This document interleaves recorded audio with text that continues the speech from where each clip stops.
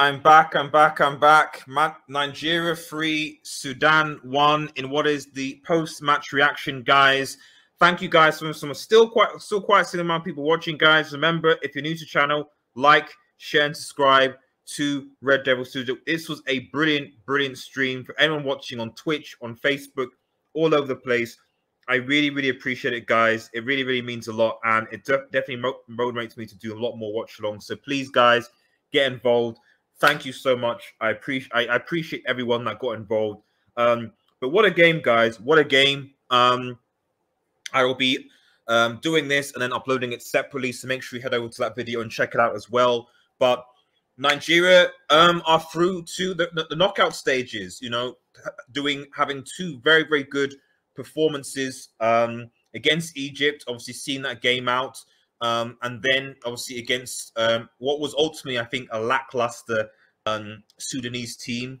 The first game, obviously, the first few minutes, chukwueze scores in the first 3 minutes. Poor defending from Sudan. And chukwueze slots it into the bottom left-hand corner. And you're thinking, right, okay, guys, okay. You know, we can do this. I don't think Sudan really got into the game after that point. You saw that Nigeria really had a lot of control over the ball, a lot of possession and what have you. They really dominated possession, Nigeria.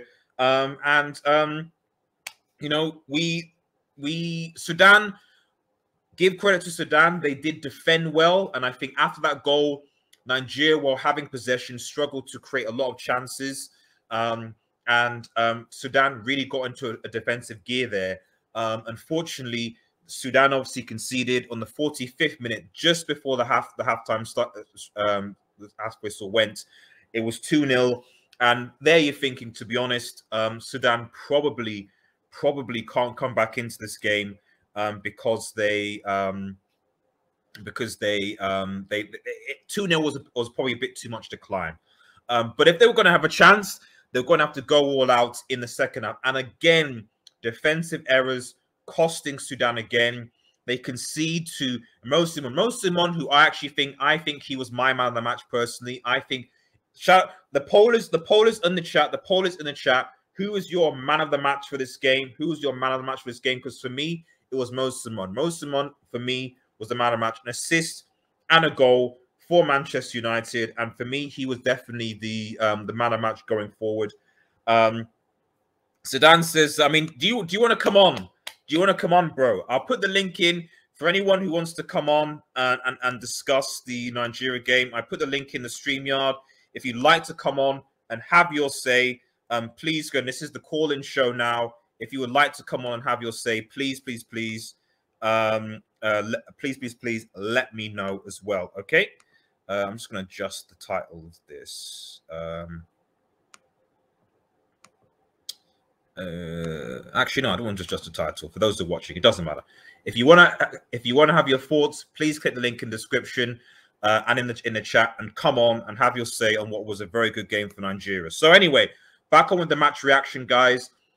Nigeria obviously scored their third goal. It's 3-0 to Nigeria. It's plain sailing from there. And unfortunately, however, we can see the penalty in the 70th minute. It actually did go to VAR. I think it was, who conceded the penalty again? Yes, Aina. Aina conceded the penalty. It was checked by VAR. He stood on the Sudanese player's foot, I think, and pulled him down. It doesn't really matter. At the end of the day, we can see the penalty. They got a very good goal. Well, it was a very good penalty from Kedra. Apologies if I'm butchering these names, but Kedra scored the goal, 3-1 to Sudan. Sudan didn't really take the initiative from there, and Nigeria basically saw out the game, and obviously the game ended 3-1. That's the general summary of the game, guys. The reality is Nigeria were mostly comfortable for the entire game, if I'm perfectly honest, and really and truly, there really wasn't. I don't think Sudan really threatened Nigeria for most of that game. They really didn't. the positive points for Sudan, because I'm trying to be fair and biased, but obviously I know there's a lot of Nigerians that are watching. And if you're in the chat and if you're watching, let me know where you're from. Where are you from in the world? Blessings to everyone who's watching the channel. Appreciate it, guys. Let me know where you're from. Let me know where you're calling from. It'd be really, really good. So yeah, what I would say is that the positive for Sudan as a team that they can take from this game is that they did defend well. They weren't embarrassed, and if they could just tighten it up defensively, they could do something against an Egypt, for example. You know, they could get something there.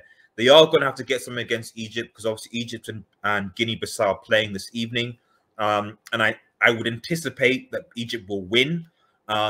So they really have to hope that Nigeria beat Guinea-Bissau, which I think we will. And we will be doing a live stream as well, by the way, guys. I will be live streaming that Nigeria versus Guinea-Bissau game on Wednesday. But we need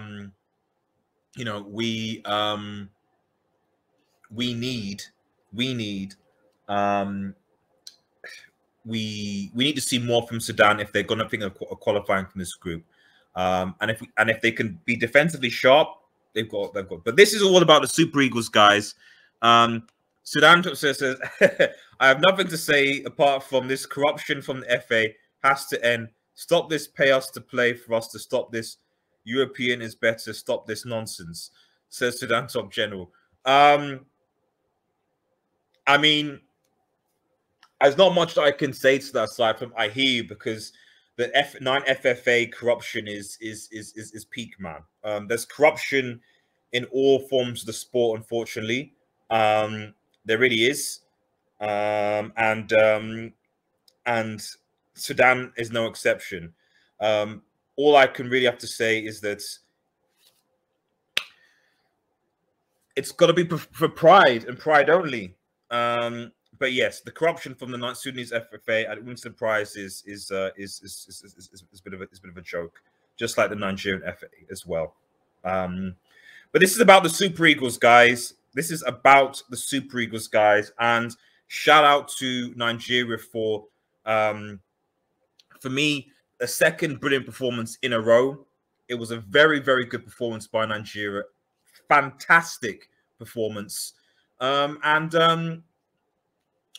You know, I think the question has to be asked, you know, can Nigeria, can they go on and win the AFCON? And that's the question. Can Nigeria win the African Cup of Nations going from the Swiss tournament? I think they can. I think they can. I think Nigeria can win the African Cup of Nations. I certainly think they're one of the favorites to win the African Cup of Nations. And I think that when you look at the teams so far and how they performed, although knockout football is different to group football, you've got to be looking at Cameroon, at Senegal. I still don't think you can underestimate Algeria. And obviously playing styles is important. But for me, you know, Nigeria and obviously Ivory Coast are there. But for me, Nigeria have looked like one of the better teams going forward, in my personal opinion. And I'm very impressed by this team. I really, really am impressed by this team. Let me know what your thoughts are. Remember to like the video, guys. Like the video, subscribe to it. So it goes a long way. Appreciate it. We've gained quite a lot of subs in this stream. Quite a lot. So I'll be doing these more frequently. Consider joining channel membership to support Old Man G for more football content. Consider subscribing to my second channel, Red Marvel. Link is in the description as well. And make sure that you follow us on Twitch as well. I'll be on Twitch as well. That goes a long way. It goes a long way as well. Let's have a look. And I says, big up Nigeria. I big them up as well, bro. I big them up as well, man. Big up to Nigeria. Big up to the Super Eagles, man. Big up to these guys because, I mean,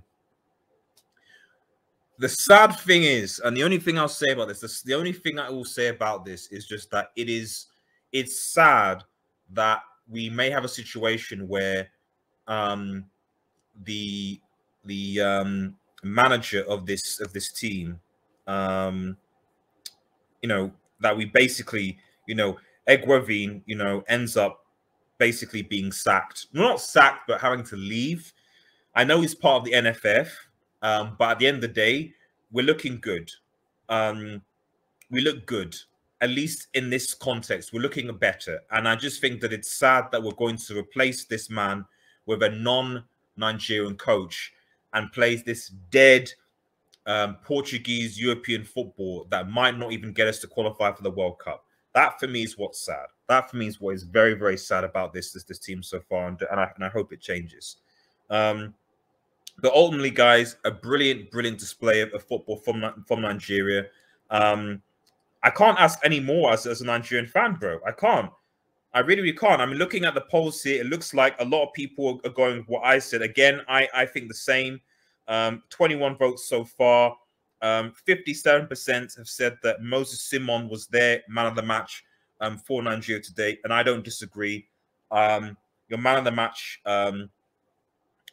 being Moses Simon, I completely agree. I think he had a goal and assist, was always impactful when he played. I have no disagreements with that at all. Last thing, let me just quickly go through some of the stats of this game, and then we will round up. Again, thank you guys so much for tuning in and getting involved. We will be covering the watch along. I'll be doing Guinea Nigeria watch along on Wednesday, and hopefully maybe a few other AFCON games as well. Please let me know in the chat and in the comments. It will help with the algorithm. Comment below, and please let me know in the chat what countries you'd want to see me cover as part of the AFCON competition. It means a lot. So let me quickly go through the stats, and we'll round up. So obviously that's the lineup. So for the stats here, the total stats, obviously you can see ultimately Nigeria having ultimately 17 shots on target to Sudan's 5. Sorry, 17 overall shots to Sudan's 5 shots. Nigeria having 8 shots on target, 3 of which obviously went in with goals, to Sudan's 2. Passes 5-2-7 to 3-8-1. It looks like that didn't change that much from the first half. So there you go.